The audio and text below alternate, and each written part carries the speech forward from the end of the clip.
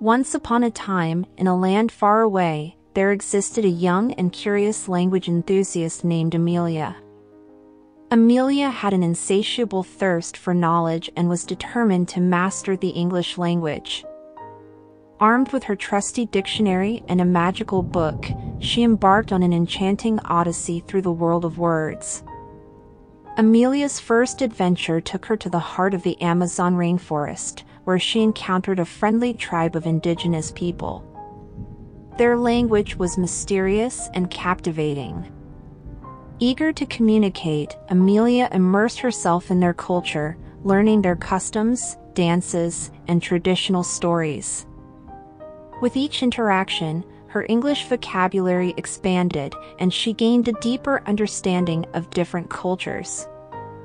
Among the tribe, Amelia met the wise elder, Kupuna, who was the guardian of their ancient stories. Kupuna taught her to express emotions through storytelling, weaving words like vines in a jungle, creating vivid mental images.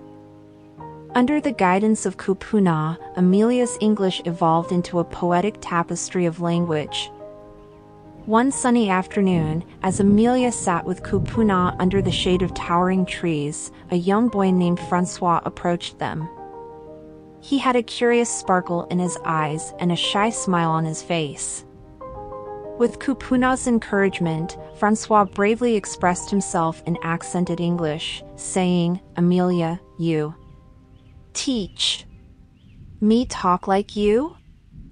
Amelia was moved by his sincerity and replied, "Bien sûr, Francois.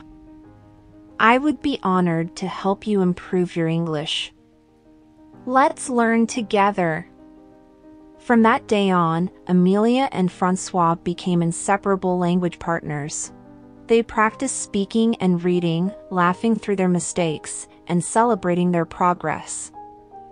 The entire tribe noticed the transformation in Francois, and they admired Amelia for her patience and dedication. Next, Amelia found herself in the bustling city of London. Mesmerized by the iconic landmarks and the rich history, she attended captivating plays at the Globe Theatre and visited museums brimming with fascinating artifacts. Along the way, she made friends with fellow language enthusiasts from various corners of the globe, each with their own unique English accents and expressions. Among her new friends, there was Leila, a vivacious Brazilian girl with a passion for dance, and Antoine, a charming Frenchman with a love for literature. The trio formed a close-knit group, exploring London's hidden treasures, sharing stories from their homelands, and engaging in spirited debates about art and culture. As their friendship blossomed, they formed a language club called the Globetrotting Wordsmiths.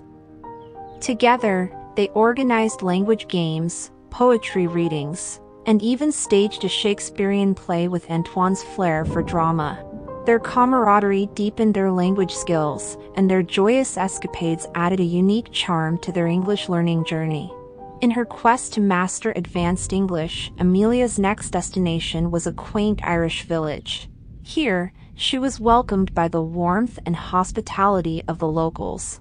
She listened to old folklore tales and legends, where magical creatures like leprechauns and fairies roamed the land.